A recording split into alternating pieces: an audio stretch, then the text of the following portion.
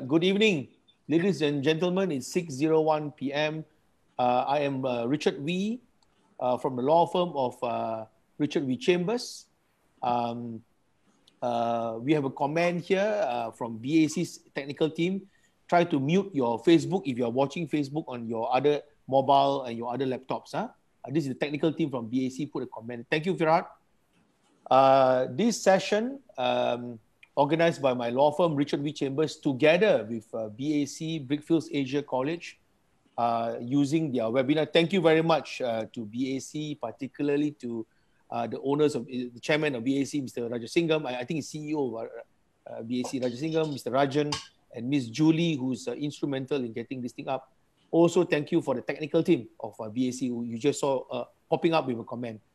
And it's not easy to get these 5 speakers, but we managed to get it. And in fact, there are many more esports stakeholders which I wish to interview, maybe from the association, from the government, the other companies like Orange and whatever, even AgriMind. These are people involved in esports. I hope to conduct interviews with them. Now, the structure of our webinar is going to be like this. We have 1.5 hours. There's a reason why, because it's a big topic, big issue, important, and we have 5 speakers.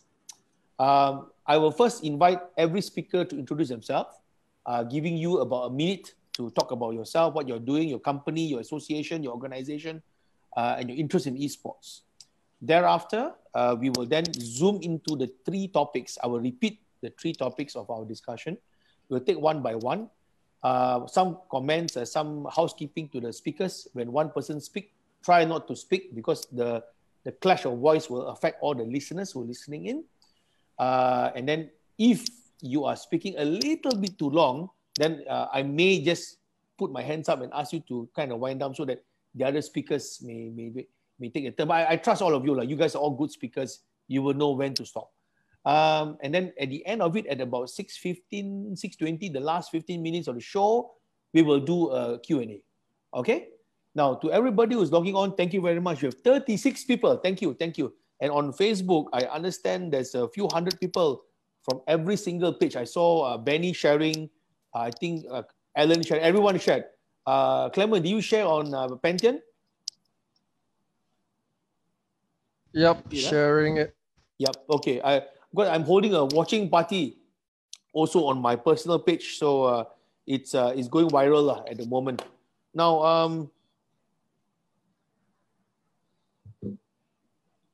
on my page is about 50 over people on my page, and RWC was another 100 over there. So the numbers are going up as usual. Now, without further ado, to me, the issue of esports has been very important to the Malaysian economy. It is a significant industry. And now, all the more reason with all the lockdown and the current impact of COVID-19, we see the significance of indoor activities. And one of it, of course, is esports. And from what we have gathered so far, the information we have so far, throughout the world, there is a worldwide rise in the utilization of esports and the engagement of esports, to the point that even the share value of certain companies, which we will discuss later, has risen. So I would like to now invite each speaker to share your background, who you are, and then we'll start off. Can I start off with Miss Constance, please? Constance, all yours. Hello guys. My name is Constance and I'm from MacPlay. MacPlay is an esports and gaming community platform where we help activities for them as well. We also help business to target those youth and young adults if they want to target those youngsters for their marketing. So basically, Constance, you are leading a company called MacPlay, right? Involving in that. Yes. Well done. I've been following your progress. Okay, so one more thing is that whenever one speaker speaks, try to mute your one, because to avoid the clash of feedback. Okay. Sorry, Constance. Sorry. When you talk, I mute myself just now. Yeah. Can I invite our friend from formerly from Air Asia? Very rare to see you not wearing a red hat. My buddy and my friend, now joining a new company. Congratulations to you, Allan, for your new appointment. And can I introduce to all of you the very well-known Mr. Allan Phang. Hello everyone. Good evening. Thank you, Richard, for inviting all of us here. I'm Allan, the Regional Head of Marketing and PR for EVOS Esports, the largest esports organization in Southeast Asia, the leading one. We've won numerous esports titles, including world champions in Mobile Legends Bang Bang, and also Free Fire. We have over 300 gaming influencers across Southeast Asia, with 65 million YouTube subscribers, and a total of 50 million Instagram followers, and 350 views per month. And I'd like to also share that we've raised a Series A investment of, $4.4 million US back in November 2019. And we also have esports teams in Malaysia, PUBG Mobile, and also a Singapore, Malaysia team for Mobile Legends. Thank you. Well done, Allan. Actually, I think the esports community will be watching EVOS and your growth in the due course. So good luck, you know. Can I introduce one of the first persons I met in the involvement in esports? My good friend who's running his own arena, formerly in USJ. Now he has also set up a giant of a really big one in Johor Bahru. My good friend and my buddy, Clement Bleed Hui. All yours, Clement. Thanks, Rich. Okay, so my name is Clement, also known as Bleed in the community. I am the Business Development Director of Pantheon Group. We started off business in 2017, and right now we are expanding our business. We're more of a retail. You can call us the Esport Theme Park if you like. We cover some marketing as well and events. Right now we have 2 active outlets, which is in Toppen Johor and also Nilai Mesamo. Well, not active due to MC. Yeah. Yeah, well done, Clement. Number one, actually, as I told you, I really wanted to drive to Johor to attend your opening ceremony, but we had a lockdown. So there you go. The time will come. We will go and visit Pantheon in Johor. And number two, I look forward to the reopening of Pantheon in Klang Valley. As you know, my law firm, we actually go to your place to play games, you know, especially the AR. So look forward to it. Now, this gentleman, next gentleman is a very well-known caster. He's got a really good voice, and it's virtually synonymous for every tournament to have this person's voice appearing in the tournament. There are many good casters out there, and this gentleman is, of course, one of them. And he's also been a member in ESM, the principal Esports Malaysia Association on this. And I believe he will bring much value in our discussion today. And of course, with his very good voice. Can I introduce to you my good friend and buddy, Muhammad Flava Farouq? All yours. All right. Thank you so much, Richard, for the introduction. Hi, guys. My name is Muhammad Farouq. Most people in the esports scene calls me Flava. I started off my esports career in 2012 as one of the very first esports commentators, not just in Malaysia, but also South Asia. And currently right now, I am the head of communications, the communications director for Esports Malaysia, as well as the CEO of my own talent agency to ensure legality of my actions right here as a talent for the esports scene. Yeah, that's all. Well said. And then, of course, with that distinct voice of yours. The last, but not least, this gentleman. Of course, on the esports community, people used to poke fun of him because he's also a hawker seller selling a really delicious chakoi in Ipoh. And I'm from Ipoh, so I didn't realize all the while when I was growing up, consuming the chakoi was actually his mom and dad who was selling it. So when it's one of those places I have to go back when I am back in Ipoh. And this, but more importantly, in the world of esports, he's one passionate gentleman. He's the one of the strong, if not the strong person behind Epic in Perak last year. It was epic lah. Epic was really epic, huge, momentous, and really pushing the boundaries. And now he's offered his services for a long time as a consultant, guiding new wannabes and new interest in esports. Without further ado, can I introduce to you my good friend from Ipoh, and the Taiko, as we call him, Chakoi Taiko, Mr. Benny Tay. Hi everyone, my name is Benny, and of course, I think Richard did most of our introduction already. Yeah, I'm the owner of the Hollywood Chakwe in Ipoh. It's just a small store. And of course, I've been advising the previous state government in Farouq in terms of strategic implementation and also development in esports. And of course, me together with YB Howard, we masterminded the first esports conference in Malaysia, which is called EPIC. And I believe everyone here in the webinar has been there before. So, and until today, I still do a little bit of consultation work. I think they pro bono, some are getting paid. But of course, I've been giving a lot of unsolicited advice to all the newcomers trying to go into the esports and tell them how to do it properly. And of course, at the same time, also teaching in FSA Academy, which is held by Mervyn Lai. Yep. Good evening, everyone.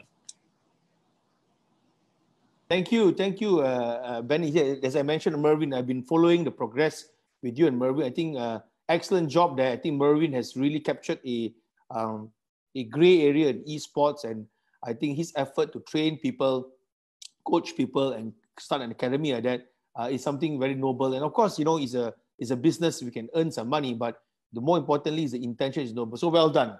Now, let's zoom into the topics that we are discussing. We have quite a lot of time. It's only 6:10. We have until 7:30. But I requested from BAC for a longer time because we have many good speakers here. And as you can see, those of you who logged on since 6 o'clock, you hear what they're doing. We have 5 different people from 5 different areas of esports, and they are specializing in their own areas. Now, the first issue that I wish to touch on is this, ladies and gentlemen. We know now the COVID-19 is unrelenting. Unfortunately, many of our fellow human citizens around the world has fallen.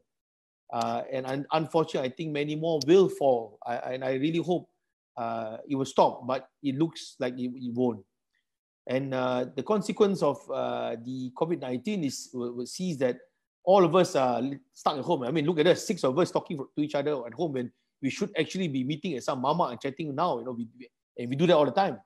So the world has changed, and so is business. And there is this impression that esports is making tons of money. You hear people saying that, oh, no problem lah, esports are very good lah, very good lah. Like as if esports people now suddenly all can drive Bentley after the COVID-19. So first things first, the topic of this webinar is about commerce of esports. Now, why did I choose the word commerce? Commerce is, of course, an all-encompassing word. It deals with every aspect of the industry, the business, the investment, the regulation involved in it. So there's a lot of issues to discuss on this commerce of esports. First topic, and I will invite Benny first because we'll start from where we end. Benny, what is the impact so far you've seen on the of COVID-19 pandemic on the current esports tournaments, particularly the offline tournaments like the international, KL Major, etc., etc. What is your observation so far? All yours, Benny. I think the most immediate and obvious effect is that most of the events could not do any more offline events. They have to move everything to online. Which kind of, if you think about it, it kind of diminished the brand activation in that sense when everything has to do online, because you have lesser space to advertise, you have lesser space to do more activities compared to the one in offline. So if you think about that, well, would it be a disadvantageous at this moment right now that we can't do that much? And of course, if you think about it, esports and sports is not that much difference. It's still a game that very based heavily on the emotions of the fans, the atmosphere of the event itself. So without these kind of elements, what kind of events that we are looking forward to? Could it be a bit more mundane, or could it be, in a way that we think we could make it work? However, on the bright side, if everything was supposed to go digital, right, would it meant to have a lower barrier entry for brands to actually come in, considering that doing an online event is much more cheaper than having doing one in Axiata Arena itself.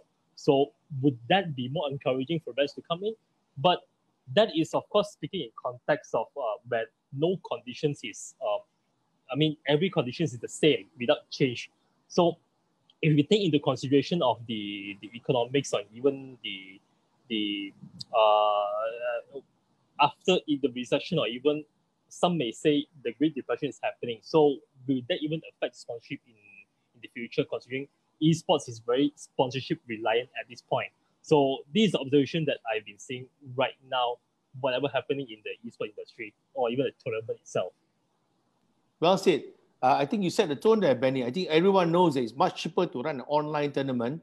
But of course, we've also seen the humongous growth, especially the international at Shanghai. It was huge. You know, it's almost like a football and Olympics tournament, you know, football World Cup and Olympics tournament. Now, Flava, or Flava, sorry, I don't know why I always call you Flava.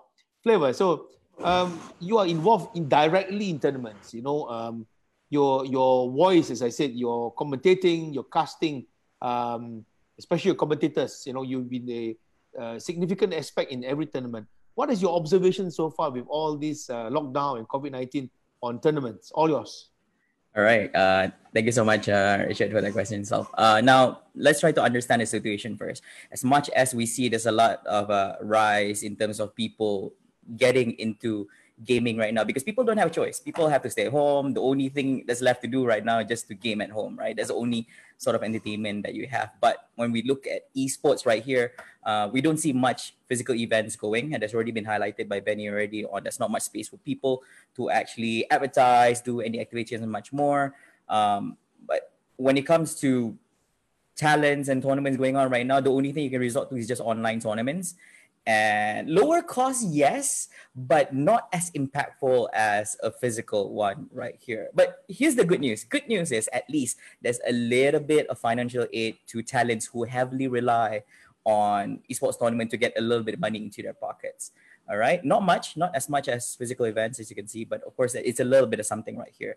I think we recently also had this tournament called Selangor Cyber Games, which was an initiative by Menteri Besar Selangor and organized by IO Esports, where they managed to actually raise a huge amount of money for charity for the whole COVID-19 pandemic, into, you know, sourcing money so that they can actually assist more. May it be for, you know, getting the medicine or whatever it may be used for. But you can't help to say that because we are in, how do you say this? We're just like any other sports out there, but we're just lucky enough that because esports actually live somewhat in the digital world, which revolves around online gaming and internet, that we're still able to run compared to any other sports out there. They can't run football right now. They can't run the NBAs. They can't run Formula Ones. We can still do FIFA, but online. We can still run Dota 2, CSGO. We don't have any of those issues going on an online tournament state.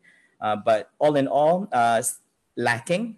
It's lacking because the number one problem is because this is a nascent industry. So when it's a nascent industry, brands, which a lot of people have spent years in convincing to joining esports, are now having their, how do you say this, trust being shaken right now, because it's not easy to actually invest in something with all this going on right now.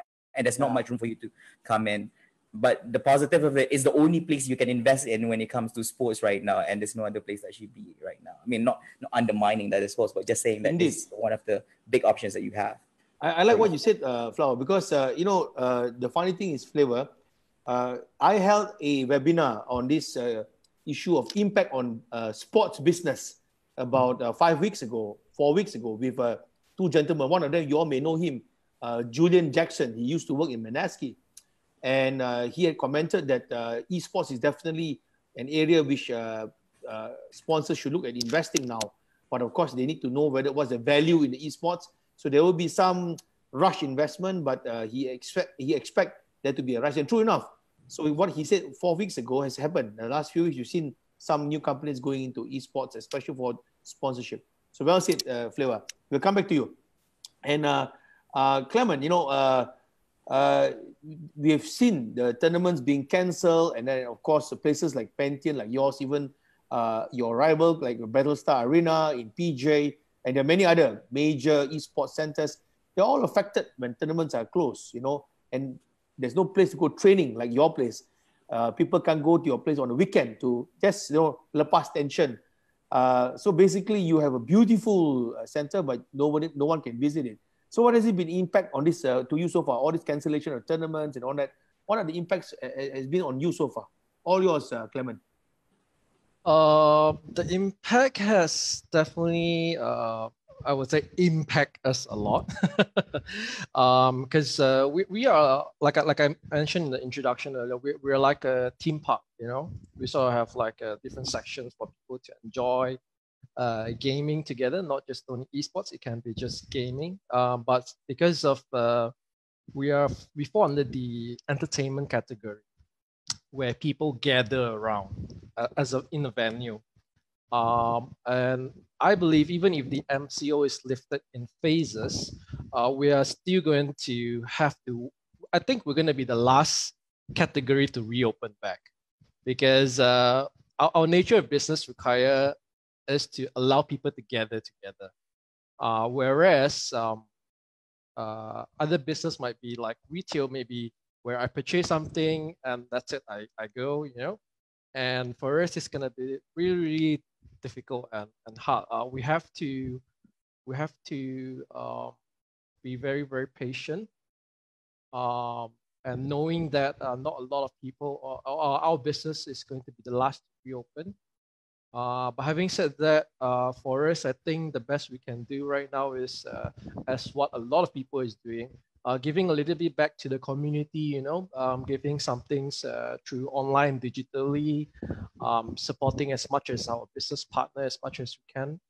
And actually, it's a good time to collaborate with a lot of parties that we didn't have a chance before. I think that's the only thing we can do right now. Excellent. Yeah.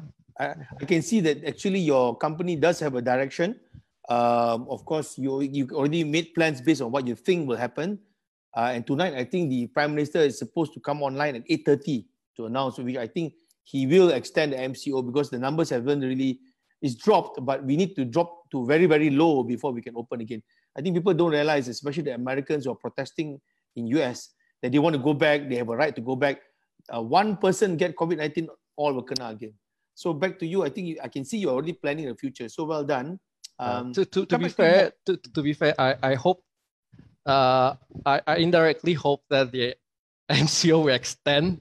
Some people might hate me for this, because I want to have a safe place for all my my customers, my patrons to actually enjoy, and not go there and worry whether I'll get infected or not. So if everything can slow down, then we properly open back. And trust me, I have so many customers that text us, when you guys gonna open back? When you guys gonna open back? But I mean, what can we do? I just want a safe place for all my people to enjoy gaming together. Yeah. Well said, Clement. I saw Flava giving you an applause. I agree. I think the correct approach is spot on, that the safety and security and health of everybody is paramount, right on top. Everything else is number 2 or number 3. So well said. I like the fact that Pantheon has that in your mind, in your principles when you do a business. Well done. Now, my buddy EVOS, from EVOS, Allan, you're new in EVOS. You just joined EVOS, I think, less than a month ago. But even in your time at your former company, what was your observation with regards to all this cancellation of offline tournament, and what is the impact has been on tournament so far? Because I remember you were even leading your own team in Asia. So maybe you can give some observation there. All yours, Allan. Well, totally agree with the previous speakers, like what Flava mentioned earlier. Tournaments like F1 have even taken their esports online digital. And guess what? Just a quick plug-in. The F1 digital initiative for esports is actually led by a Malaysian too. And his name is Dr. Julian Tan, based in the United Kingdom. So props to him for helping out on the F1 scene for esports. And we also noticed that because, like earlier mentioned by the other speakers, when the offline tournaments are gone, sponsors are kind of like having second thoughts because they want direct engagement with the fans on a physical level. But since it can't be done, they now have to reallocate their budgets to reconsider even digital. And some brands out there are still very conservative on the digital front, but I believe they will open up. As you can see now, even the out-of-home OOH billboards, you spend X amount of 6 figures on a billboard, but no one's going to see it for the next 3 to 6 months, for example, until the vaccine is really out and we are surviving in a new normal. So definitely, I believe esports events on ground will have an impact, direct impact to it, but they need to straight away pivot onto the digital side. And we've seen some tournaments being done, especially with the Ministry of Youth and Sports doing a great job with ESM, our Electronic Sports of Malaysia Association. And they've been doing tournaments online. And I believe they are on the second round already doing it. Correct, Flava? So definitely we see more brands will be considering esports once they understand and did their homework and see the stats that gaming and also esports has taken off in a way. More fans will be stuck at home, and if you can't watch a physical tournament, you definitely watch the online one. And just to also address a remark by Eric Kaur on Facebook Live just now, he mentioned that gaming and esports is different. I just want to address that. Yes, that's true. In fact, there are more people playing gaming at home, right? Spending more hours. And there are also more people watching esports content. So there's a difference between esports and gaming, definitely. Thank you, Richard. I can't hear you. Yeah. Yeah, thanks. Well said. I think I can see that you've already observed. Your observation is actually quite spot on. I mean, I share your observation too. And it does look like gaming at home is the new normal, isn't it? Yeah. Okay. We'll come back to you, Allan. So hold your thoughts. Many more things to chat with you. Constance, we'll come one round back to you. You've been involved in esports for quite a while now. What is your observation so far with all this cancellation of tournaments and offline tournaments? What is your view so far? All yours, Constance. So far, as Benny mentioned just now, offline tournaments will be held for the time being, but you can see shift in market that will benefit Twitch, YouTube, and recently launching Facebook gaming app. So these are the new areas that will coming up after the COVID-19. In fact, right now it started already. And not just that, to further strengthen gaming in digital wise, we have to further strengthen on the need for 5G as well, in hopes to overcome the cross-regional latency issue. So we can make even bigger online tournament online. Yeah. I guess we have to look at the infrastructure, like what you say, Constance. I mean, we all want to do everything, but if the country is still using Streamix or 3G, then we can't move forward. We're quite fortunate in Malaysia, especially in the major cities. Our internet is fairly effective. Especially over the last 2 years, I think under the former minister, he tried to do something, and it's been improving. So let's hope that it continue to improve. Anything you want to add on that, Constance?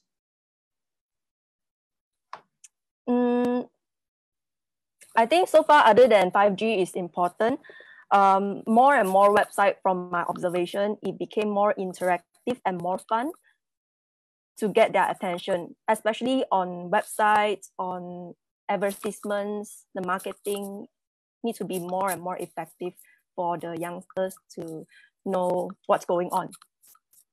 Yeah, I noticed, Constance, you mentioned the word youngsters a few times. So I suppose, in your view, the industry of esports, the commerce of esports, one of the driving factors and driving force behind it are the youth of Malaysia. Are you saying that? Yes. Okay, good. Okay. Thank you. Okay, I saw you nodding your head. So, okay, all right.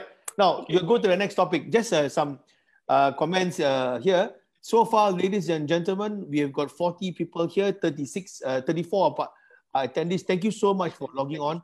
And on Facebook, we've got more than 100 people watching go up and down, and then there's so many comments. I've seen 100 over comments on the page, so it's it's really very active on Facebook. Imagine if we could do this live on Twitch, you know, oh my God, it will explode even more.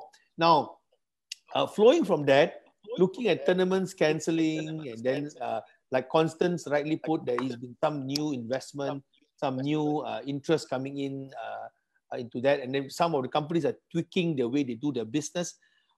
What is your comment, Constance, when it comes to the issues of investment and implication for you? Very nicely you mentioned about maintaining the how some companies have evolved, they change, you try to adapt to what's happening now. What are your observations about the investment and the business of esports itself? All yours, Constance. Okay. Hello, can you hear me? Okay. So maybe I can this investment topic to Benny first, because he's more he have more experience on this. Okay, Ken, no problem. Yeah, I was just following the flow. So, Benny, we have seen, you yourself have been talking about investment many times in your very own webinar recently with YB Howard from Era. We've seen that. Hang on, okay. So, what is your comment so far with what have you observed with regards to investment of esports and the business of esports? All yours, Benny. I think the most obvious one, if we are talking about event organizers, do we really need investment in that sense? I think they're doing well on their own. They're able to make their own profits and expand from there onwards without much investment. So if you want to talk about investment, I think more likely we focus back to organization itself in terms of teams and everything.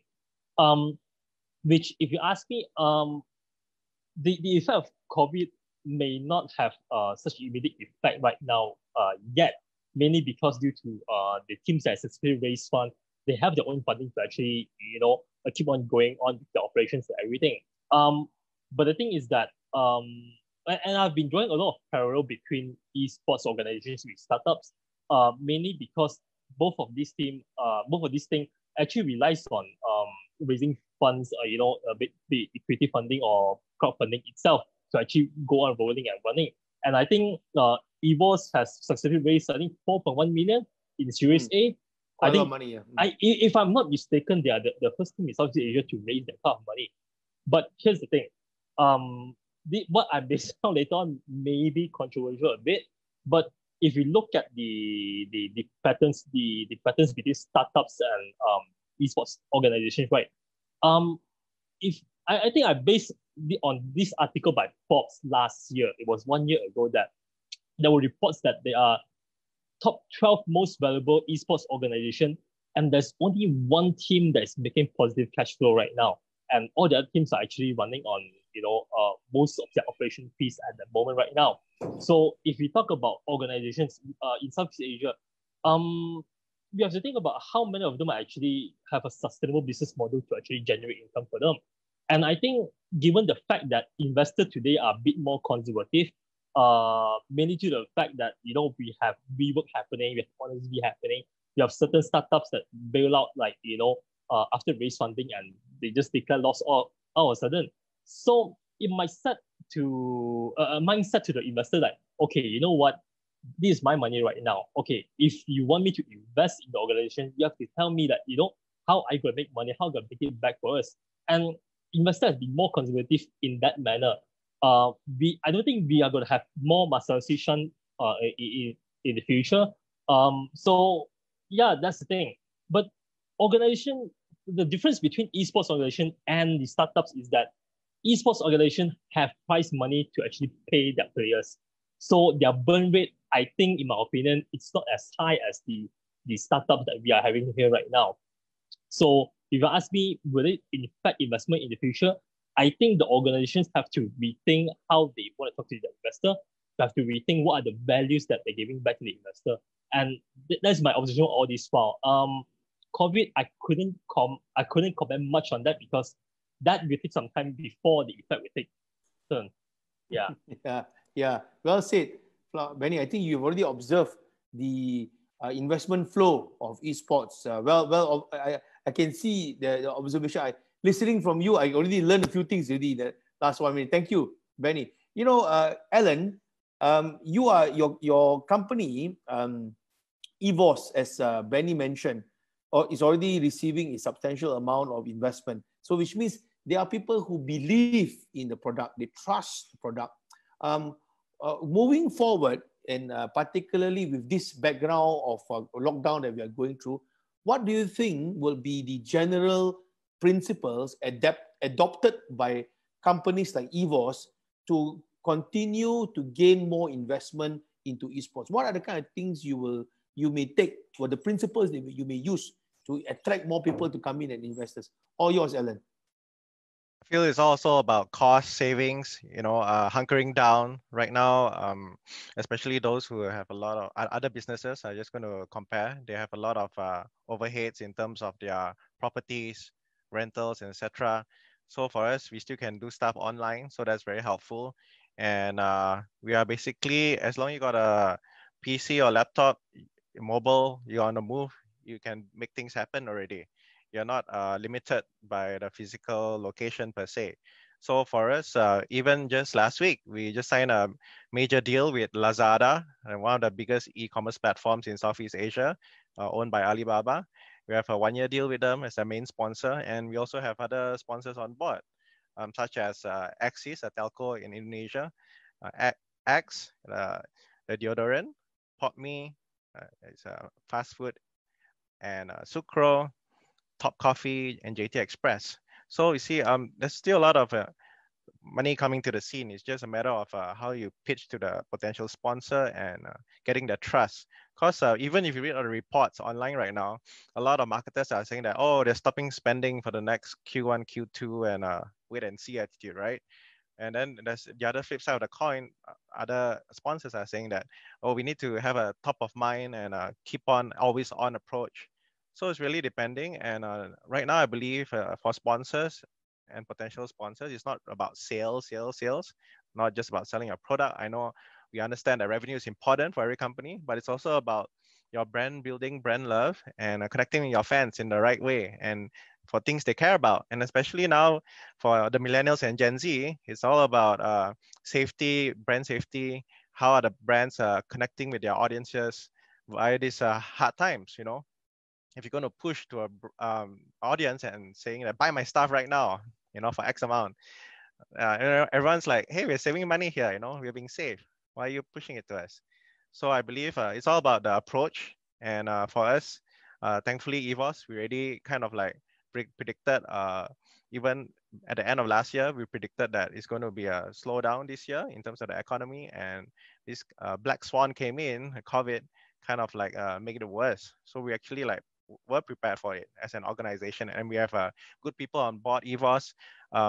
3 other actually Forbes 30 under 30 recently, since last week it was announced, especially like Ivan Yo, Michael Vijaya, Hartman Harris, and Wesley Yu, the co-founders of EVOS. And they have various experiences in the world of VCs, fund management, movies, and talent management. So definitely it's impacted. It's just a matter of how the teams are going to pivot, right? And how you're going to talk to the brands to convince them that now's the best time ever to put some marketing budget or ad spend in terms of experiential marketing. Yeah. Well said. Because EVOS is directly involved in these tournaments. I remember reading somewhere, Allan, you even own a few teams. In fact, you have got some very, very good teams other than your other businesses, correct? That's right. We have teams based in 5 countries right now. That's in Indonesia, Thailand, Malaysia, Singapore, and Vietnam. And right now, of course, to be fair, we are impacted in terms of movement, because usually we do a lot of content, not just in the house, but outside of the gaming house, right? And now you're just stuck inside.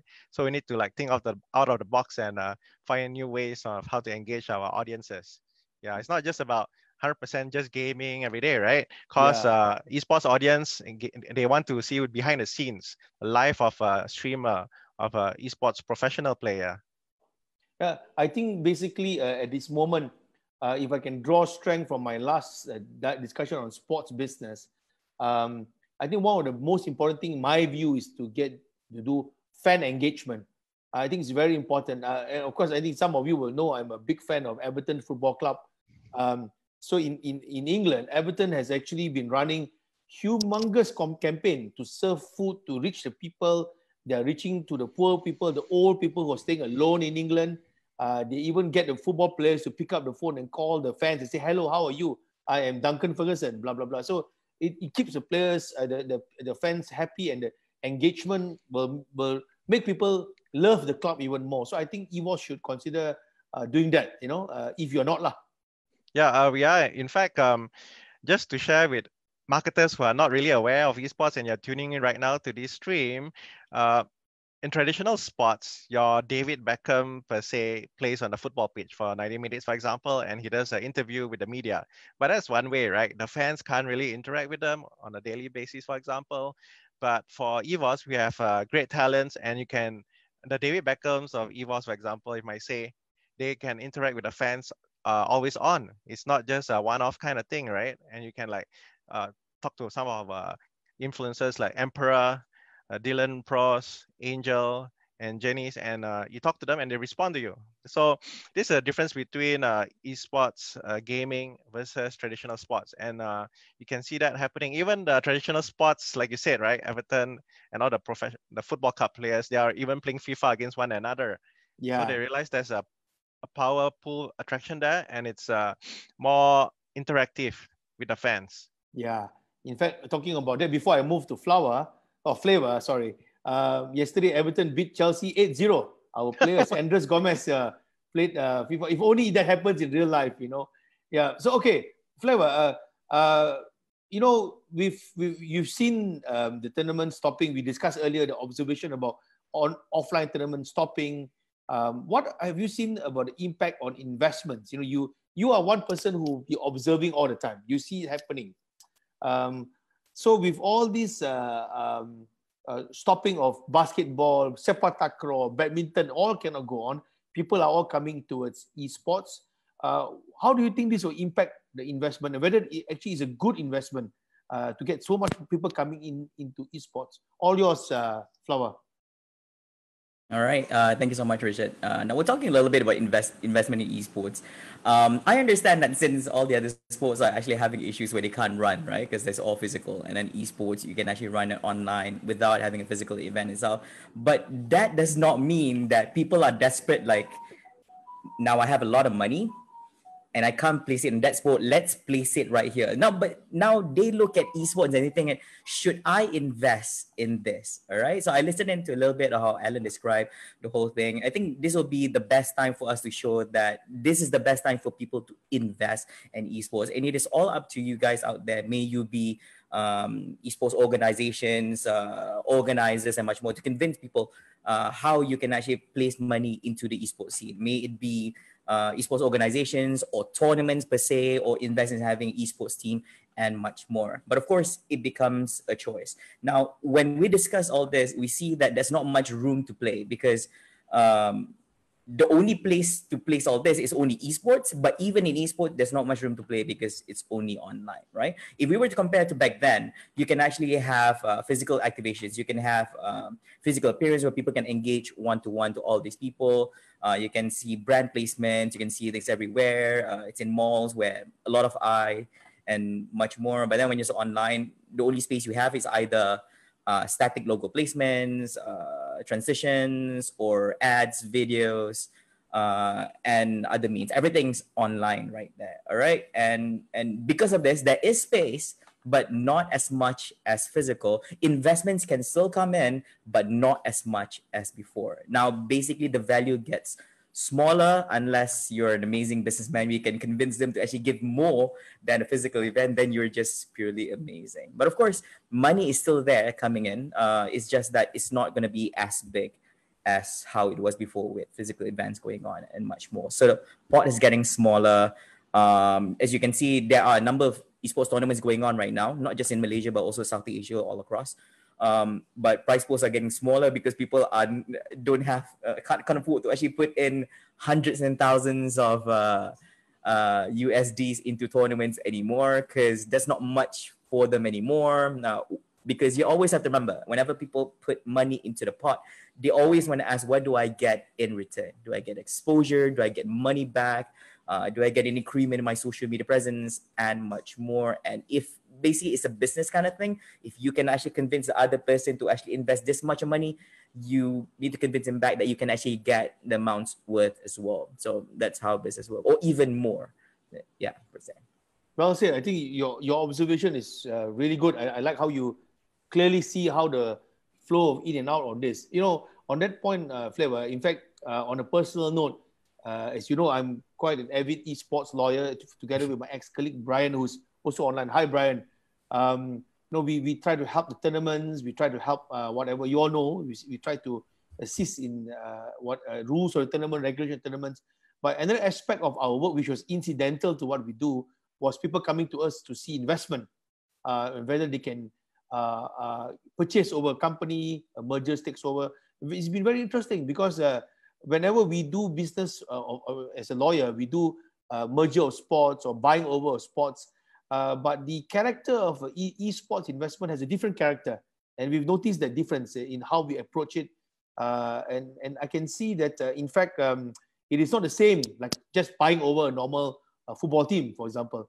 There are many considerations. Like, for example, if I'm buying over Allan's company, EVOS, there's so much layers of matters to deal with. So interesting. I like how you observe things, Flava. Thank you. So, Clement, before we wrap it up with Constance, you know, Clement, ironically, you are an investor. Your company invested a lot of money in such a beautiful esports center in Johor. Maybe you can share from your personal point of view the impact of this COVID-19 on your company's investment, and what are your plans, and what are your, as I said earlier, what are the principles that you intend to apply moving forward? All yours, Clement. All right, thank you, Richard. I think put it this way. As an investor, there are two types of investors. One are the short terms, one are the longer, the vision, where they envision themselves in the investment that's like maybe 5 to 10 years to come. We are that type of investors. We envision ourselves on what we can become within the next 5 or 10 years. Actually, in fact, if we're talking about investment, some of you may know, actually, we're actually going through, we were going through a few rounds of fundraisings and stuff like that here and there for Pantheon Group itself. And in fact, actually, government itself, I'm not sure if you guys know, but government itself actually came out with some programs. It's called MySafe, where actually they support you with how much money that you raised. They give a ratio of 1 to 2. So, example, that means that if you're raising, if you raised up 1 million, the government will come in as an investor for 500,000. So, from investor point of view, if you're looking at a business which you're planning to invest for longer term, actually right now is a good time if you have more money. Because why? This is the time where you start to demand things. It's like I want bigger shares. I want more extra benefits here and there, right? And some companies, they might actually need that cash flow. They might really need it quite urgently, because not all companies actually have what do you call a backup plan or backup money to last for the next 6 months or maybe the next year. Some of them are very dependent on the retail sales. Like us, we are actually quite dependent on the retail sales to cover back of our some of our overhead costs. But lucky for us, we have good investors, and as you mentioned, we are investors ourselves. We look for the 5 to 10 years to come.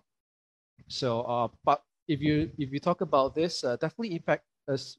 I think everyone here should be my industry impact the most.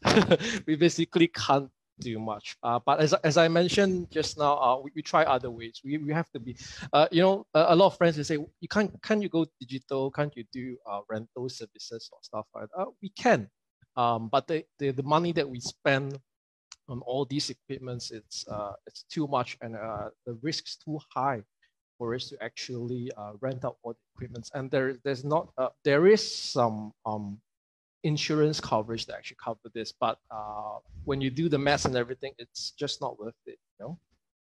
Yeah, it's totally not worth it, because one set of our equipment, just one whole set, excluding the chair, easily goes over 10,000. We have like 100 over them in each of our outlets. It's really hard for us.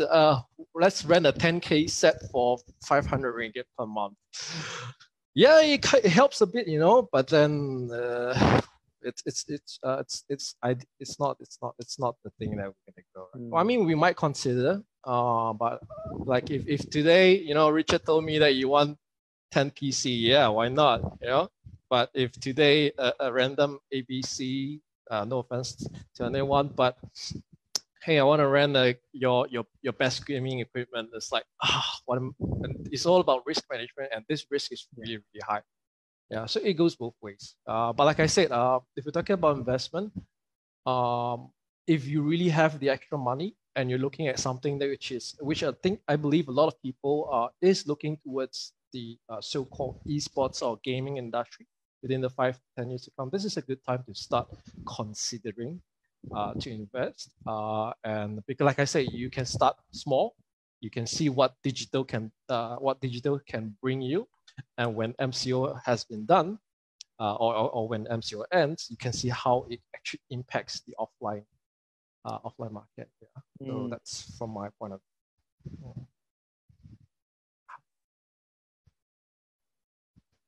Can you hear me? Can you hear me? Yeah, sorry.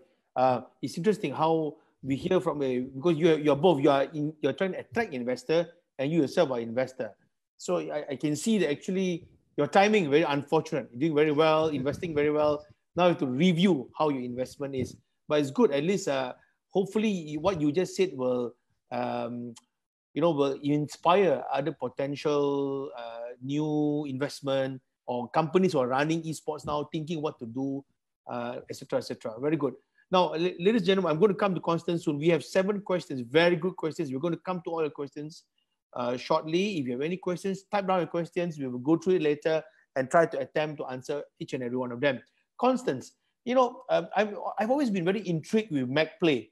I always try to understand more about MacPlay. Maybe can I invite you to talk about what you are doing with MacPlay, how you attract people to come and support MacPlay, invest in MacPlay, etc., etc. All yours, Constance. Just maybe you can just share with us more about MacPlay. All yours.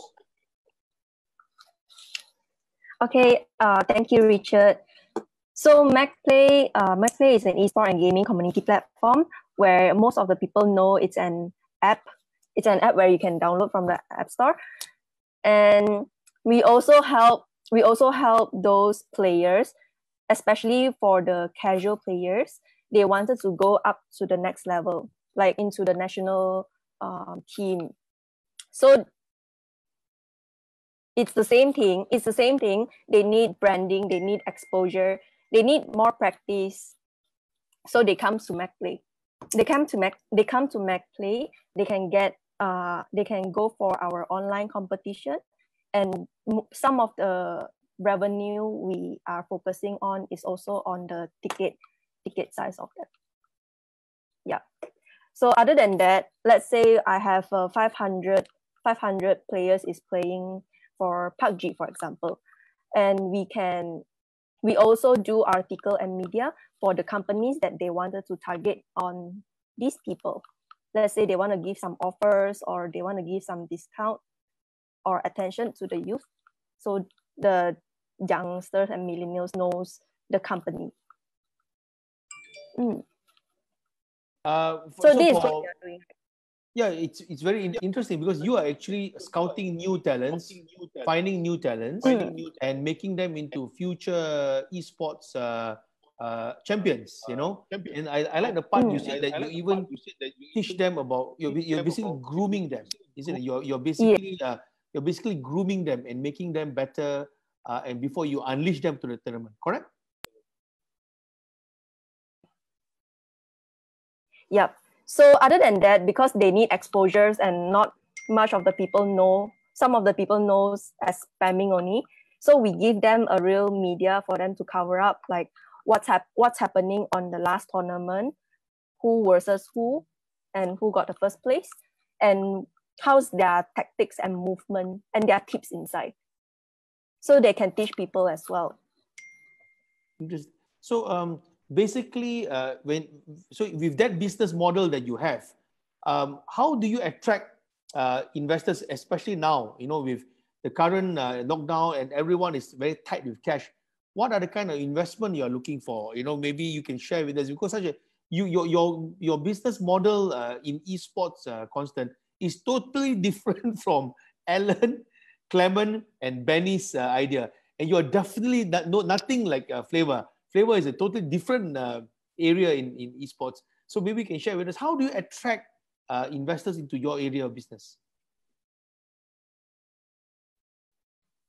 Thank you, Richard, for the questions. So our method to attract investors is through our communities, because they see the benefit of growing a community, especially in esports or gaming industry. Community is very important for them. And also it's not just working out activities, but I also have to find new methods to how can we catch up on our revenue as well. Very interesting, very interesting. Okay, I'll come back to you. Sorry, I have to mute you sometime because there is a feedback. So sorry, just now I had to mute you midway through. Yeah, okay. So very interesting. So far, ladies and gentlemen, it's already 6:57. We got half an hour more to our webinar. What have you heard so far? In the beginning, the 5 speakers share with us their observation on the cancellation of many tournaments and the enhancement on the online tournament. And they even share with us the consequences of this enhancement of the online tournament and the closure and cancellation of the offline tournament. Then when we went towards the business and the commerce of esports itself, the investment, the sponsorship. So Benny gave us a big picture. What is it about? He quoted Forbes magazine, the amount of money coming in. We heard Allan sharing his company's evolution, what they are going to do for the next few months, the people behind EVOS, the kind of money they want to pump in into the business. And Clement being a unique position of seeking investor, and himself is an investor, owning a esports center, going through the worst possible time to open a brand new esports center, but nobody can come and play. Well, he shared with us the company is evolving, they're changing and getting ready for the impact. And Flava has given us his direct observation. He sees for himself how tournaments are changing, how investors are thinking, what's my value? How much money can I get? Blah, blah, blah. And of course, Constance, with a very unique business platform of MacPlay, share with us how she does a business to attract talent and investors into it. Very interesting so far. Things which traditional sports will never talk about this. Manchester United, NBA, Boston Celtics all won't have this kind of business framework, right? Now, flowing from there, our last question area is actually, to be fair, it's more of a legal matter. So I don't expect the 5 of you to have a in-depth point of this, but maybe more of an observation. With all this happening, have you seen the impacts on the contracts? What are the impacts of contracts? Anybody complaining, I cannot perform? Many of you are reading now, sports players, athletes, they're asked to take pay cuts. Some of the sponsors of tournaments in other sports, they can't invest anymore, they're stuck. So, Flava, maybe I can start with you this time. What are your observations pertaining to the impact on contracts that you have seen so far? If you have seen any, all yours. Contracts, because I understand that contracts are meant to be followed.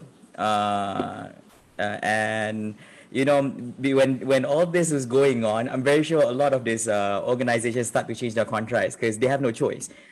Some people have already, let's give an example. Let's say, for example, if I actually have all of you in part of my organization, I'm supposed to pay Clement a certain amount of money, Richard amount of money, on a monthly basis. But then because operations is not running, especially when it comes to esports, there's no tournaments for Clement to perform. There's nothing for Benny to join in. There's nothing that Richard can actually contribute to the whole organization. Hence, there has to be changes in contracts and much more. So, but I'm not sure whether or not contracts can be changed. It is subject to the contract, the clauses that we have within it, much more. But the thing about contracts going on right now, I think there's only room for changes. There's only room for changes right now to just fit into the whole situation, because we need to understand. We need to create a win-win situation for everyone. Everybody wants to. Whenever people talk about money, it's always about the money part. All right. We need to understand that people are not doing so well during these times. People are losing jobs. A lot of people have been let go. We're not talking about hundreds of people. We're looking at hundreds and thousands of people in Malaysia, millions across the whole world itself. So people are having a hard time. So I would understand that there are a lot of people who are angry towards their employees. A lot of people are very, it saddens them to be let go. I wouldn't be surprised that, let's assume that if this whole quarantine were to extend as far as another year due to unforeseen circumstances, right? If I was working under Clement, under Pantheon, one day he has to give me the bad news, like, bro, I'm really sorry, but we have to let you go. You know, right? Like, I understand, bro. I understand. So I understand. Contracts and all this aside, I'm very sure, but just be wary of the contracts that you're buying to. Read through, make sure that you know what you're signing, which is very, very important. All right. But if you're lucky enough that the contract says that you still get money despite anything that happens, a typhoon, a tornado, you're in a great contract. But yeah, and that the lawyer who drafted it for the person is very good lawyer then. Yeah, very good lawyer. He's not protecting the employer, he's protecting the employee. Yeah. Actually, from my business, of course, we have seen some impact on the contractual side, and some esports people have come to us to ask for some advice. So it's quite interesting. On that point, Allan, what is it? Because you are running company and you're running a team. Sorry, what is it? Any impact on your contracts so far? Anything that you've observed? Any impact? All yours. So far so good. Because we prepared for it for this year, for potential economic downturn. So so far all contracts are still signed, and I always want to say this, Richard, don't sue me. That's our personal joke, because Richard's a lawyer. He helped me previously with other esports contracts even before I joined EVOS. So yeah, so far so good. And I believe it really depends on back again to the team or the organization, whether are they really prepared for this and do they have enough cash flow to survive. Or like when Flava mentioned, if you don't have enough, you have to do what you have to do, right? So it's pretty normal in any company. And for us, thankfully we are prepared. I think it's very important. An international company like EVOS must have an effective contractual management. It's not just, people must remember, and you remember, Allan, when we were working with you in your previous engagement, it's not just drafting an agreement and getting people to sign, it's managing the agreement, managing the contract, especially after signing it, and many people assume lawyers' job is just to draft a contract. No, we go beyond that, But anyway, today's topic is not about my firm. It's about you guys. So very interesting to see that EVOS has been prepared. And you just joined them, and you can see that they are only well managed, and their contracts are well managed. Well done. Yeah, and just to add on, even as we go through this pandemic, we actually even giving back to the society in terms of like giving face masks. We gave about 50 over 1,000 face masks around Southeast Asia, and also campaigns like if you donate, in example, a hospital in Thailand, the approved one, the appointed one, we'll give you a free jersey, a free EVOS jersey. So we're trying to reverse engineering and try to give back to the community when they do good. Okay, well said. Clement, you because you just started a business. Well, actually, your business has been around for a long time. But you just happened to start a new center in Johor. Any impacts on your contracts? You have had to go through the contract, whether there's any force majeure, whether you can cancel the contract. Anybody unhappy with your company? What have you observed so far?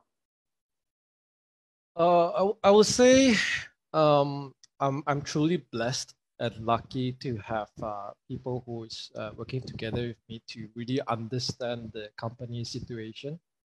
Even I would dare to say that they voluntarily took unpaid leave, just to help out the company without us saying much, because when we train our team, we train them to understand the whole business. They are not just a staff, they are basically a part of the business. So we are very lucky that they understand. And also we are lucky that our government is actually giving some support, in terms of some support in terms of to giving our guys who are still with the company to survive, some money to survive. So far, we haven't faced any troubles in terms of contracts and stuff. So like I say, I'm really blessed and lucky in this situation. Yeah. Basically, I can see, Clement, your business community, while you may have executed agreements, but because of the goodwill and the good relationship you have with your suppliers and your partners and your people working with you, you have all been managed to evade any legal implications so far, right? I would say so far so good. Yeah, so far so good. But yeah, like I said, I highlight this again. I'm just blessed to have them as a team. Clement, this is what my observation as a lawyer. I think what I've seen so far, businesses which all this while have been running on a fairly goodwill, firm goodwill with their suppliers, their workers, and their partners, they seem to do okay. That means they are facing problems, but they are facing the problems together. But I noticed some suppliers and workers, employees, they're very nasty to their employer or their supplier, the buyer. And you can see, because in the background, there have been many difficult moments with the two of them. So I guess this COVID-19 reminds us all that always be nice to people. Be like Flava. Always nice to everybody. Isn't it? I mean, even some of our non-operational staff, and some of our operation staff even ask if there's anything extra they can do, to help out. Because normally they are more of a customer survey. Customer service. Sorry, they help out. Teach people how to play here. They guide them here, and they will ask like, can I do streaming to help out? Can I do this? Can I do that? So yeah, like I said, I'm just truly blessed. Yeah, good. We skip that process. Very good. Yeah. Happy. I'm going to end this with Benny, but before I swing to Benny, so Constance, you just explained to us your business model. You assist talent, you bloom talent, you get involved in all the tournaments. Has there been any implications on any contracts and agreements since the lockdown? Have any of your player kena or something like that? They go through some contractual difficulties, etc., etc. All yours, Constance. Thank you, Richard. So far, I think we don't have any issue on the contracts, but I think maybe in the future we might need this service as the team grows more internationals. The black and white will be more important on that side. Yep, it's true. I feel that one of the biggest challenge dealing with the esports community is the chin-chai approach on contract. Many people, they understand the value of contract. They know it's very important. But sometimes the way the contract is drafted and the fact that nobody is looking for a lawyer to go through it, it's just difficult. Of course, for me, when I comment like that, people say, yeah, Richard, of course, you comment, you want business. So I don't look for me, look for other lawyers. The point is, go look for a lawyer. Don't have to be Richard Wee. There are many lawyers out there. But you're right, Constance. I think esports business must really seriously take into account legal investment, investing into legal framework. Very important. And look at other sports, football, basketball, volleyball, netball. they are all heavily regulated, and that's why they are well structured and they are well run. You know, something for esports to do. Well said, Constance.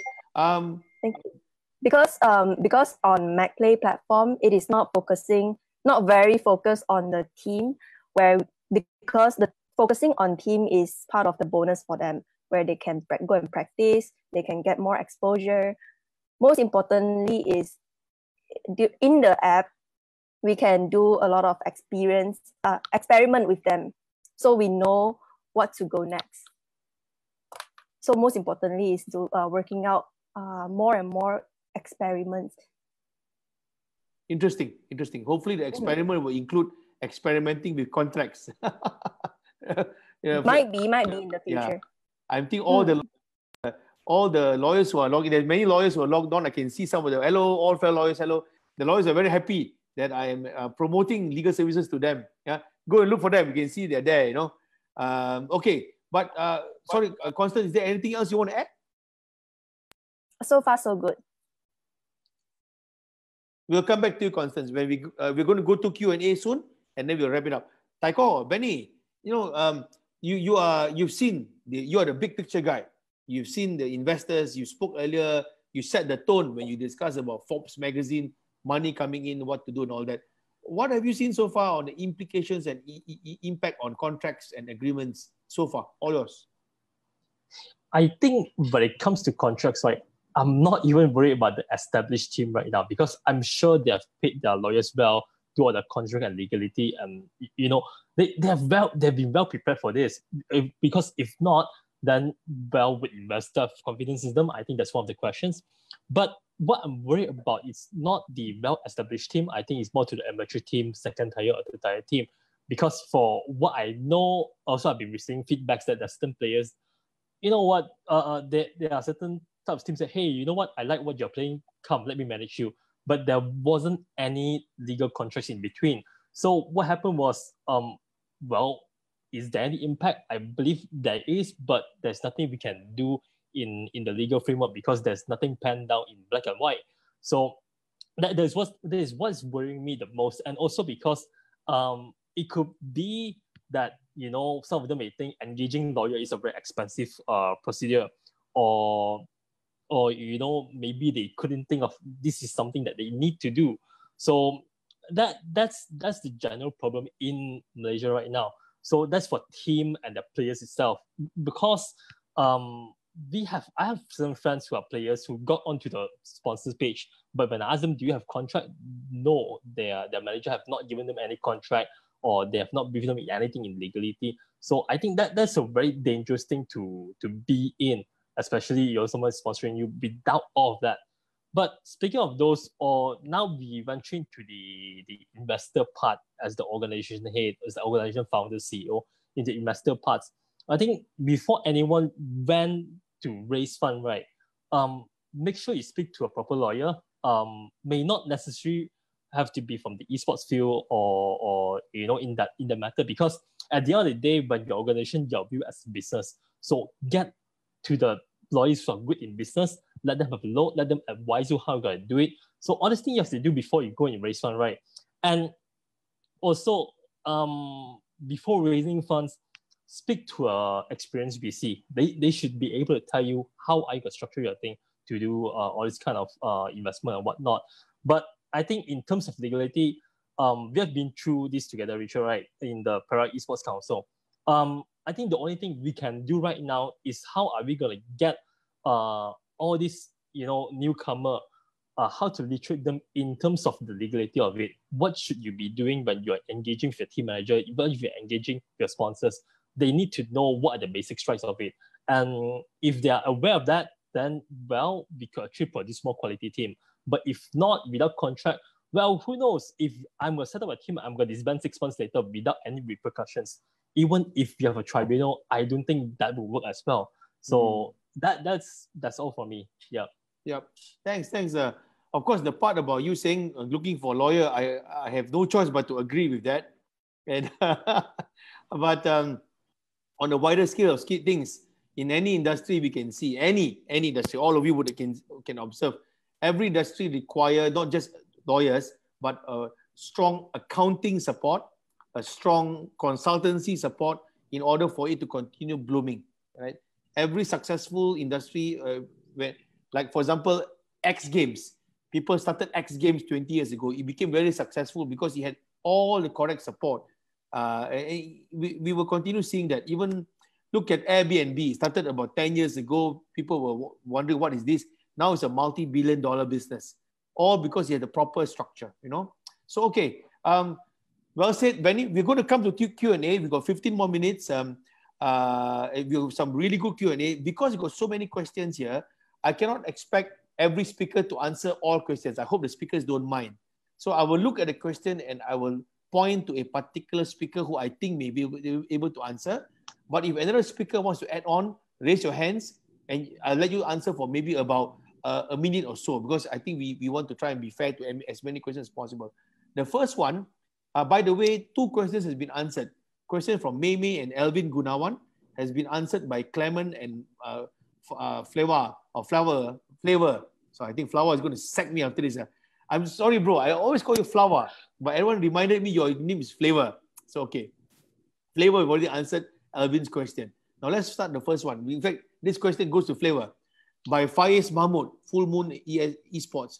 How to track participants using hacking script during online tournament? What is the method used by Marshall to avoid unfair conditions? Flava, when you look at this, you've been there, you've seen your own eyes, tournaments going on.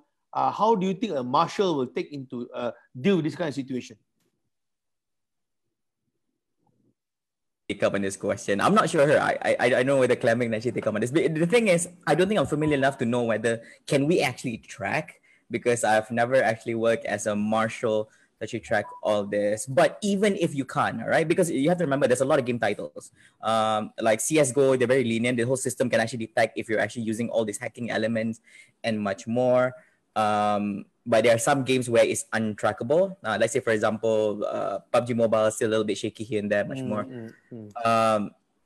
But you know, even if there isn't, right? Just be honest and just play normally, okay? Just you don't want to do all this weird stuff we have right here. It's just ridiculous. Here's the thing.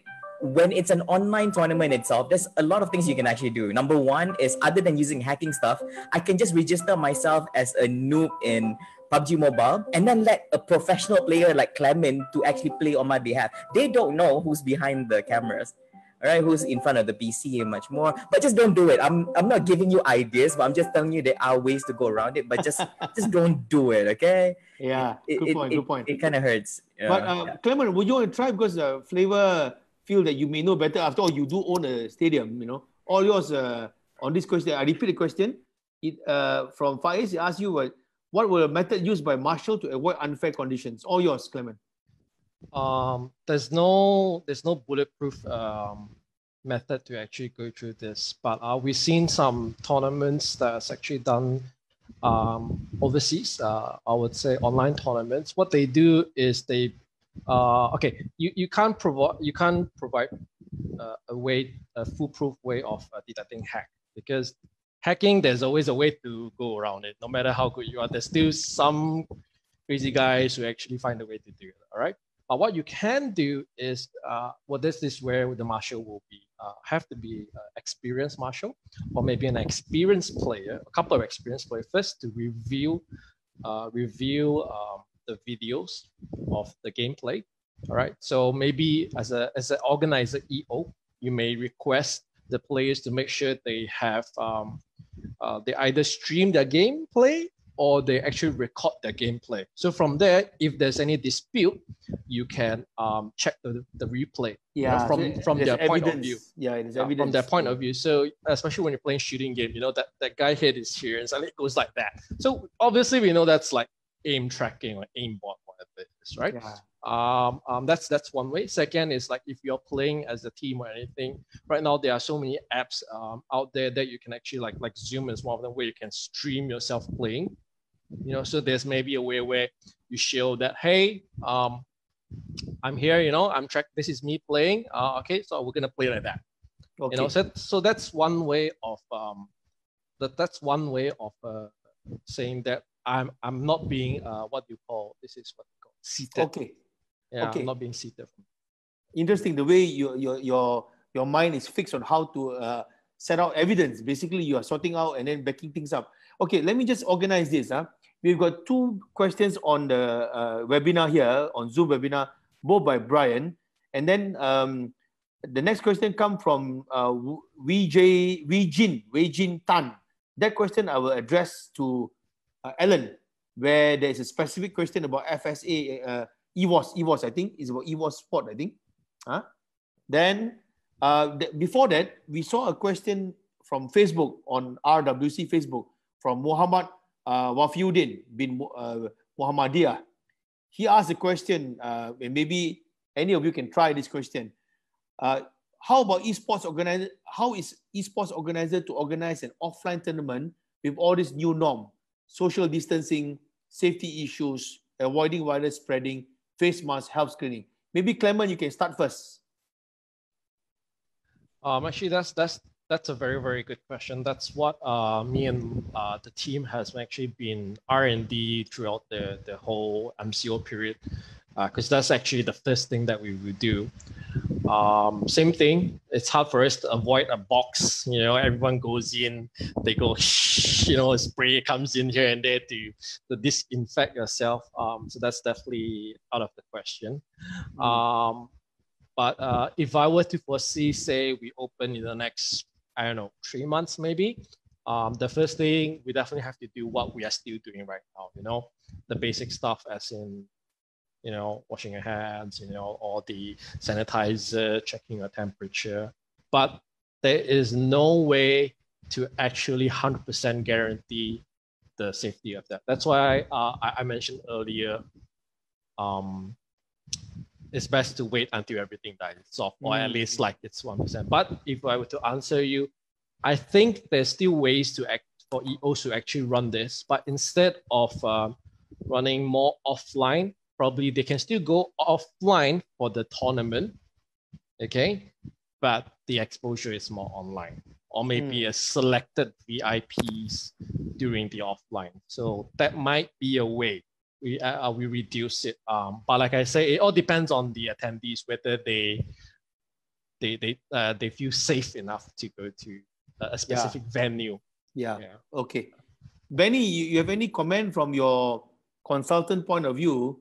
How do you deal with this, you know, organizing tournaments with the social distancing? I think my answer would be the same with Clement as well. Yeah, I think so too. Is there a lot of choice that we can do right now except doing online?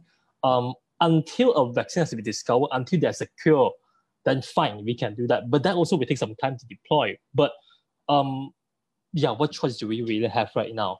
Yeah, right. Yeah. And okay. I mean, I don't have much input into that. Yep. Good point. Okay. Brian, my ex-colleague, asked two questions here.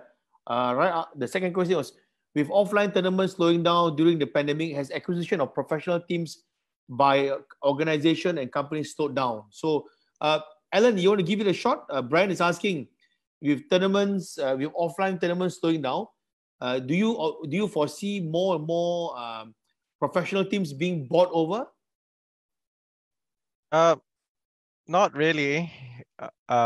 Yes and no, depends. If the esports organization, the professional team, doesn't have the holding power, then for sure they will need to let go of their players and potentially even close down, right? So, but of course, depends what even our CEO Ivan mentioned in the stream on Richard W. Chambers' Facebook page. It depends on the business model. So if let's say the esports team is depending on the merchandise being sold as their main income revenue, and right now this COVID thing happened, and you're unable to like deliver goods in time, or the supply chain is impacted, then for sure you need to change your business model. So there's no right or wrong answer. It just really depends on the esports organization and how they handle their business model. Yeah. Okay. All right. I suppose it's going to be a wait and see lah. I do agree with you. It's a good question by Brian, but I think if I'm a business owner now for esports, I'll do a wait and see. I won't rush into buying over a team yet. You know. Okay. And thanks for highlighting the question by your CEO on Facebook. It's actually quite active engagement on Facebook. Now, Brian also asked a question about in terms of investment. One branch of investment into an esports organization is through sponsorship. With the slowdown in tournaments during this period, teams may not have the screen time at tournaments at which sponsors might desire. This might mean that players under an organization might be forced to create their own content a lot more. How can esports organization balance this between the players needing the competitive element and training with the content creation for income generation? I think, Constance, this is one area you may want to comment. I repeat the question.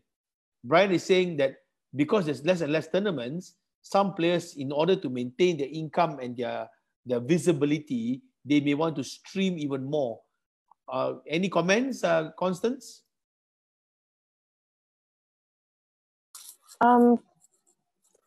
There's lesser and lesser tournaments these days. I think it will be better for the players to learn how to find any other methods to help them sustain as well, because that is the most important part in a team and also a business. If people who are trying to start a new business, they have to survive first. That's one thing. Second thing, my suggestion on streaming, I think it would be much more better to create video than streaming, because video, you can keep it forever in YouTube. Like, people will go and watch it. Stream is just that moment. You have that duration of time only. Yes, I actually agree with you on the last part, because I feel that if you record it and save it, it becomes like Netflix. People can watch anytime. Yep. Good advice from Constance. Good advice. Okay, it's 7:27. We've got 3 more minutes, but we can extend a little bit more. We'll try to zoom past the questions ASAP. The next question I want to try is Allan from Wei Jin Tan.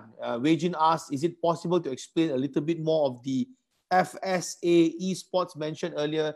And do you guys think with the help of such an education academy linked with esports will ever help to grow with esports community effectively? So I think I want Allan and Benny to try this. Allan, all yours? For me, I feel that, okay, just a disclosure here, FSA Esports Event Management is one of our sponsors, yeah? So I don't want to sound biased later, people will say that. So I believe that FSA is doing a great job, because previously there was no one in the space, especially in Malaysia, doing such a thing. Let's say I want to find out more about esports. I'm going to graduate soon, or I might want to pivot in my career path, but I don't know where to start. FSA is collating and bringing people together from various verticals in the esports industry, from tournament organizers to shoutcasters. Even Flava is on board as a trainer, and even myself previously, to share insights and knowledge that you may not find on Google, for example. So it's really great insights. Of course, you don't expect to get a degree and straight away start working it out. It's more like a course to take to get you exposed to the esports world. And after that, you can decide which way you want to travel and go for. So that definitely is a good course. Check it out. FSA Esports Management, the education group. And it's actually, I believe, one of the first in the world doing it. Thanks, okay. Richard. Good, yeah. Benny, you want to try this? Well, I can't speak on behalf of FSA because I don't own FSA, but I do. I'm teaching one of the modules inside there, which is called revenue development. What I brought into the class, right, is something that okay, back up a bit. 4 to 5 years ago, I was growing startup community in Ipoh. So I've been engaging with Magic and that in that sense, in the entrepreneur journey in that. So, and I took some of the module that they have in growing startups and planning out the business model, right?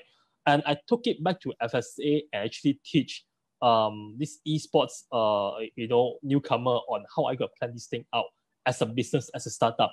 Because when I first did the first business model canvas in Ipoh, right, we have around 30 participants, and it took 4 hours to think who is that customer actually. So there is a problem there where esports organization that no, we want to make money, but if you don't know who your customer is, how are you gonna make money, right? Yeah. So, and luckily when I was teaching revenue development in FSA, they were actually taught, what the business is all about, what the esports is all about. So the students straight away get, okay, you know what, when we are planning out this business model, then of course they know who their customer is, they know how to identify this kind of thing.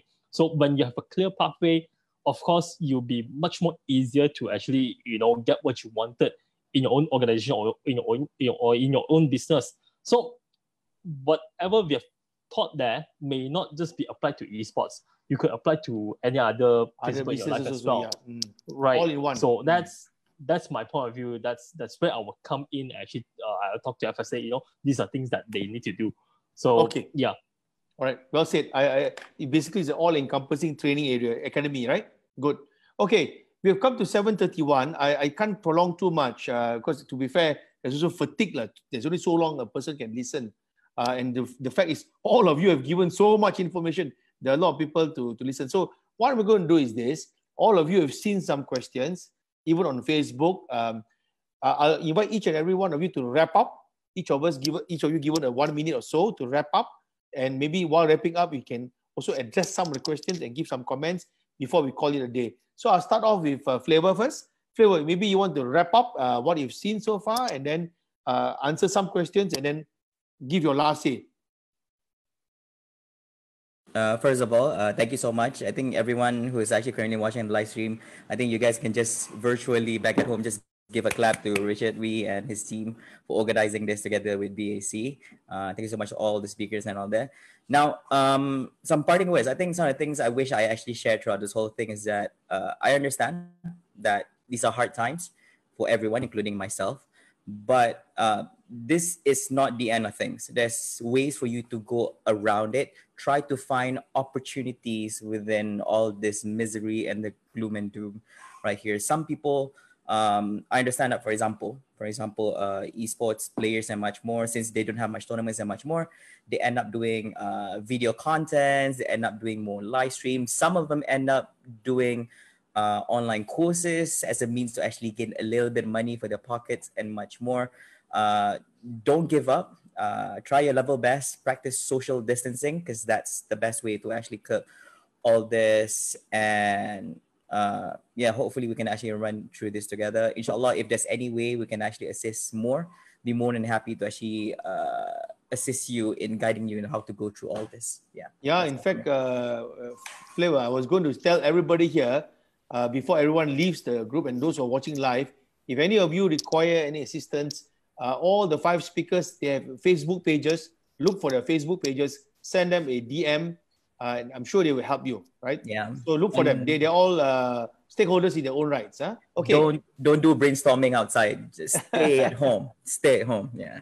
Thank you, Flava, and much obliged for your warm words on for RWC. And I wish you the best. You've been doing an outstanding job, and I always said your distinct voice. Will always remember your commentary and your caster. Can I invite Constance to give her summarized view, and maybe you want to make any comments? All yours. Thank you, Richard, for inviting me as a speaker for our webinar, and it was really helpful for some of my communities. They've been watching this stream, so I hope they learn something as well as a new course for them. Thank you, Constance. Thank you very much. I wish your the best of luck, and I'm sure it will continue to grow. Right. Okay. Let's see. Can I invite Allan? To summarize and make some comments before I will go with Allan, Clement, and I'll end with Benny. So all yours, Allan. Okay, thanks Richard and RWC for inviting us to join in this special webinar. Thumbs up to you guys. And I just want to summarize by saying that for brands out there, there's a lot of opportunities available in the market right now for esports and gaming. You can see all the reports, search it online. Gaming has increased like up to 30 or 50% views. In total, millions of people are watching it across the world. So a lot of opportunities out there. And also to quickly address Mulder Sam's question about what else can sponsors get aside to logo placement, which is not just slapping on a logo, and also just video collaborations. There's a lot we can do actually in the esports world.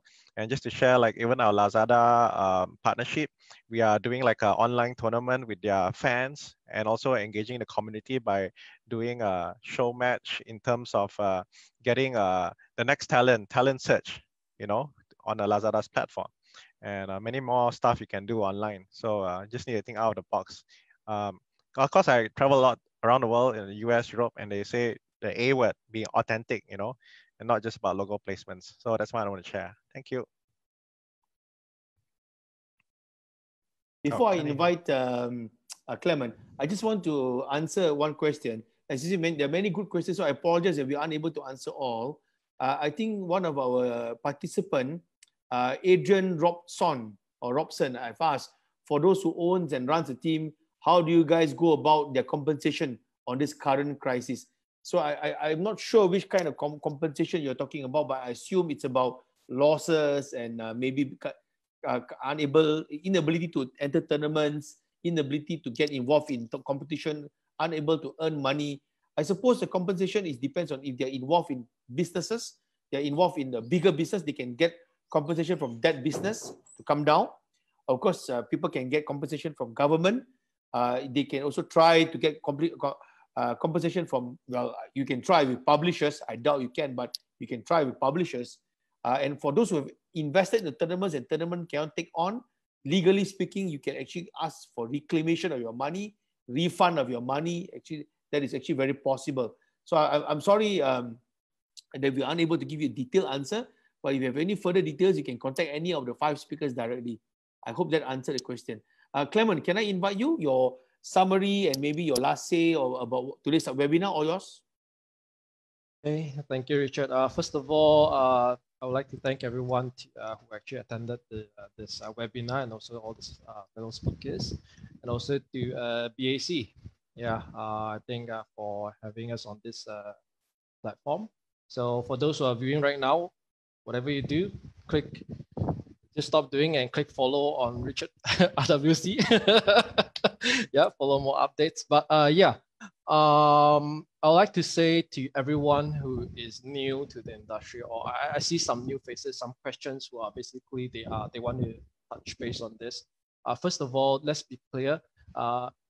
Gaming and esports is two different. Okay, so we don't confuse them first. So esports is part of gaming. Gaming is like, I would say on above it. Okay, so if you want instant ROI, gaming is definitely the direction you go. I personally think that. But if you're looking for something which you want brand presence and things that is consecutively in the long term, that's where you start to narrow down and go into esports. Okay, that's on my point of view. And also, there was one question that I actually wanted to answer.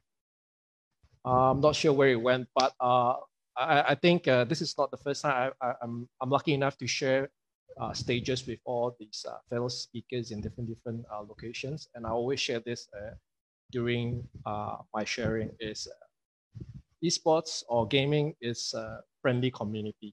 So if you want to get into the community, or get into the industry, feel free to approach us.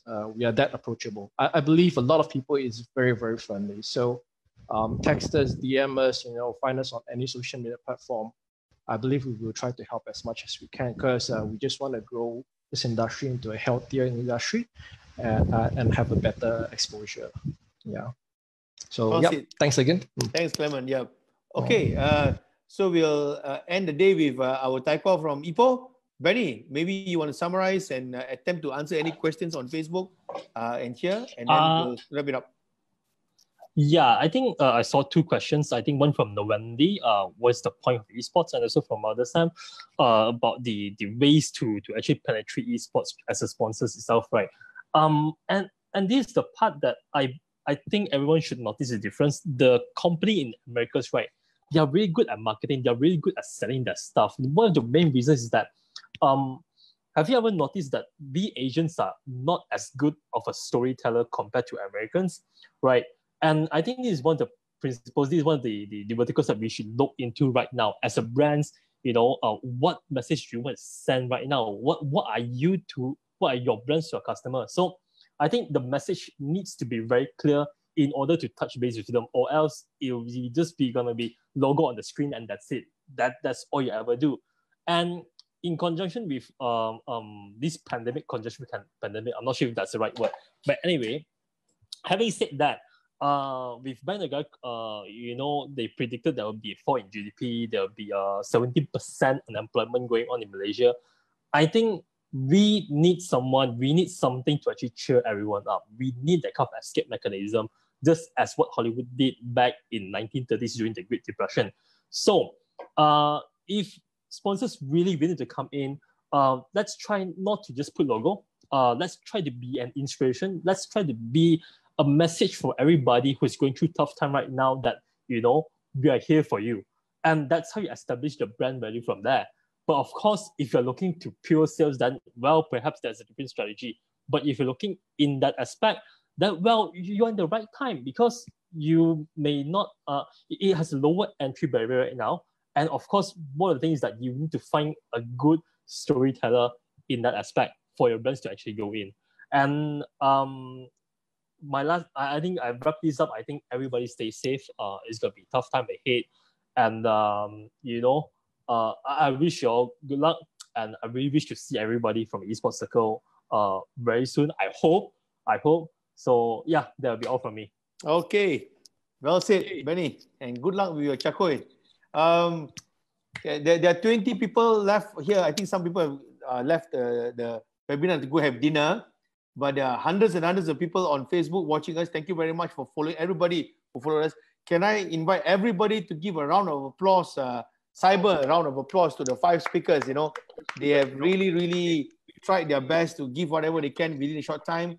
And it's very interesting. If I can summarize the discussion so far, it is clearly from the experience and the passion of the speakers. They know their stuff. They are involved in specific industries. They have observed, they have given ideas. They have also given some form of proposals and roadmaps for the future. With that in mind, we've got the summaries from all the speakers. I will bring this to a conclusion, and I will end by saying what I always end in all my webinars so far, that we are going through all this together. The country is facing a tough time together. The pandemic has no sense of race and religion. It attacks everybody. So the only way is that we can get over this together. So I'll end by saying that only together we will prevail. So we must be together to prevail. We will prevail at the end of the day. Ladies and gentlemen, thank you very much. Have a good dinner, and I'll see you online. Take care of yourself. Adios, amigos. Bye-bye. Bye-bye. Well said, Richard. Thank you. Alright, Thank you. take care. Bye-bye. Okay, let's go brainstorming at Mama. Makan. Let's go. Makan.